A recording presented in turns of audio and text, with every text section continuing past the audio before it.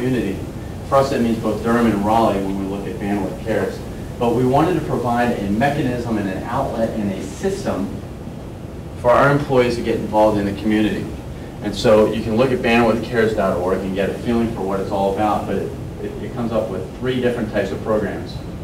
One is something called Bandwidth Missions. Twice a year we push our employees out of the office to work together in intra-departmental teams, so people from different teams, sales, with ops, with legal, etc., getting out there and doing something like working on a habitat house, or overseeing a field day for the Methodist Home for Children, or some sort of a team building and community service element. That's something that's on bandwidth.com sometime. The second thing that we have is something called Bandwidth Volunteer.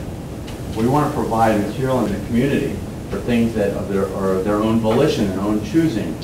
So if an employee comes to us and says, listen, I've been volunteering with Big Brothers Big Sisters, or I've been doing this with my church, or I've been doing this with the YMCA, or the list can go on. It's pretty much interminable as long as it addresses the human condition. One of our famous projects, and I've got to be careful because there's nothing wrong with this per se, but a group of folks wanted to remove non-indigenous plant species in Olmsted Park, and that was one thing that didn't qualify.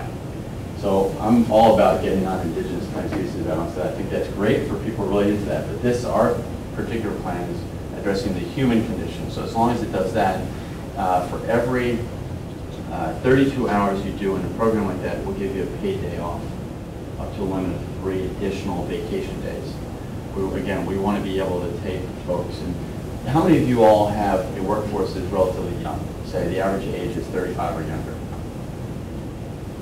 We do too, and for us it's right around 32, 33. We feel that we have an obligation, or at the very least an opportunity, to help model community service. And we understand that while this should be ingrained in us from childhood and should be a no-brainer, that many folks need to be able to be led to the opportunity and provide some level of inducement. For us, that's worked very, very well. Yes? How many employees do you have? I'm just curious. Yeah, about 190. 190. So have you been doing all this since it was small, or is this? No, this has always been in existence now for about 2 years. So we had done this very informally for a while, and would get together as a team and do different things, but we realized that there needed to be some sort of a structure behind it. And for us, it was, David and I would like to think that we do a good job with leadership, but we needed to have a structure like this, and let me tell you about the successes and failures of this as we launched it. We launched this with great fanfare 2 years ago. We had all of our employees together, and it was a big hoopla, and we were really excited about rolling this out because we thought that it was reasonably innovative and something that would be very, very good for the company. And without fail, without exception, the general mood of folks leaving was very, very good.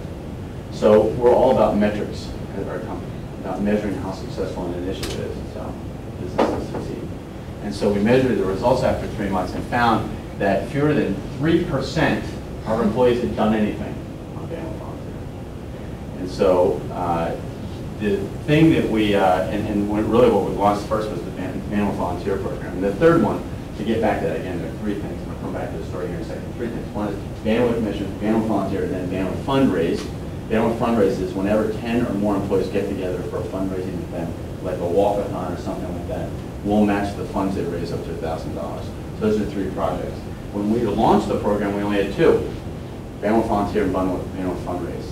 We talked about this great program. You get out there, you can earn paid time off, get out there and find volunteering things. And we found that there was less than 3% compliance. So maybe 10 folks went out there and did something. It was really frustrating. It's really almost depressing because we thought, we're like, is this our leadership? Is this a sign that the business is going down? What does this all mean? But it was something that I think is somewhat akin to what a pastor or preacher feels on Sunday when they talk about us getting out there and obeying the commands of Christ, and we're all fired up on Sunday, and then Monday rolls around, and then the idea of getting involved in the community just starts to wane, because we get in the office, we got 50 voicemail or email or something like that. And so that's where Bandwidth Mission came about. We went ahead and we did these events where one of our employees would spearhead a project that other folks would get on, and then they did it in droves. everybody was really excited about doing it as a team. What they needed to do is they needed to be provided with a little bit more of a, it's kind of like you go to a restaurant and there are 1,000 things on the menu. You just, I don't know what to do. Should I volunteer Big Brothers Big Sisters? Should I do this? Should I do that? I can do that. But when somebody says, hey, we're getting a bunch of people together to go to Big Brothers Big Sisters this weekend, now I'm in, right? And so that was the thing we learned about 6 months into our program, that folks like structure. So they were behind the idea of community service. They just needed to be shown a little bit more direction. And that really helped us succeed with this program. Any questions about this as we move on? By the way, I've been told by Kelsey, this is very informal structure. Ask questions as we go along. We'll do some Q&A at the end too. And then particularly towards the end, as you have ideas and things you've seen, I like to bring them up. And then can somebody watch the time for me? Maybe Spencer? Well, how we go? What time is it right now? 5 to 9. 10 till 9? 5 till 9. 5 to 9, okay. So we're going to have a hard stop right at 9:30. So I'll stay around a little bit afterwards, but everybody should feel free to leave anytime. And if you want to leave at 9:15, that's fine too. Okay, so the next thing I want to talk about is DurhamCares. DurhamCares is more specific to the community, and it's not tied in any way officially to bandwidth by town. DurhamCares is an organization that was inspired by the parable of the Good Samaritan. How many people have heard of the parable of the Good Samaritan? Okay, good. So I'm not a pastor. I'm not going to go into it very much, but I can tell you about the inspiration and application for us as an organization. It's really twofold. One is the broader definition of neighbor. So as you all remember from the parable, the Samaritan was the hated enemy of the Jewish person. Samaritan now has a positive connotation when we hear about it. Back then it was a very bad thing. And so when the Samaritan reached out to help the Jewish person in the ditch, that was a surprise and a shock about what the definition of neighbor is. Because the man goes to Jesus and says, tell me, what do I need to do? Love the Lord your God with all your heart and all your mind. He said, I've got that. What do I need to do next? Love your neighbor as yourself. Well, who's my neighbor? And then he said, well, let me tell you who your neighbor is. And then described the parable of the Good Samaritan. And the Samaritan, the hated enemy of the Jewish person, was the neighbor in this case. And so our application is, our neighbor is not just a person who lives across the street from us or next door to us. Our neighbor is a person who lives across town. And yes, in our application actually means a person who lives across the world. The Samaritan was of a different nation than the Judeans. And so we focus mostly on our backyard, and by our backyard I mean people here in Durham. But we also have applications worldwide too. And the second application of the parable of the Good Samaritan was the physical love that the Samaritan showed the person in the ditch.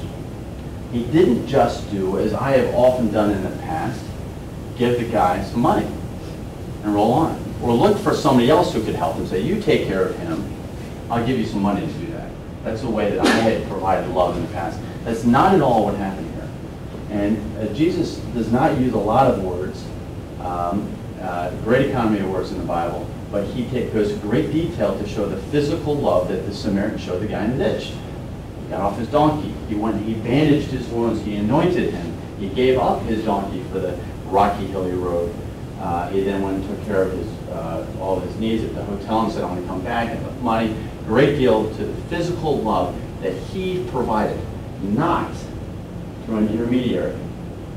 There's a great book called The History of American Compassion, done by a guy named Marvin Olasky. Anybody heard of the book?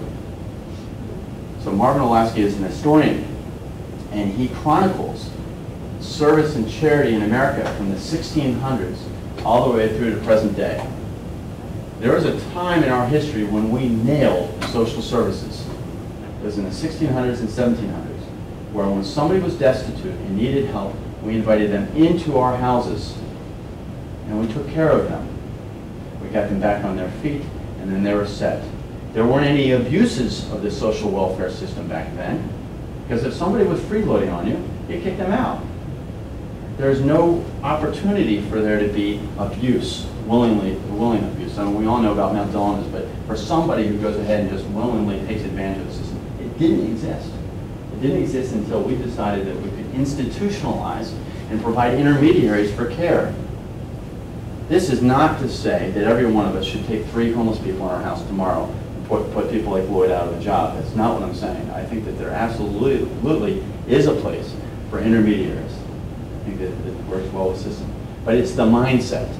the mindset of actually getting out there and physically loving on somebody who we might not otherwise do. And so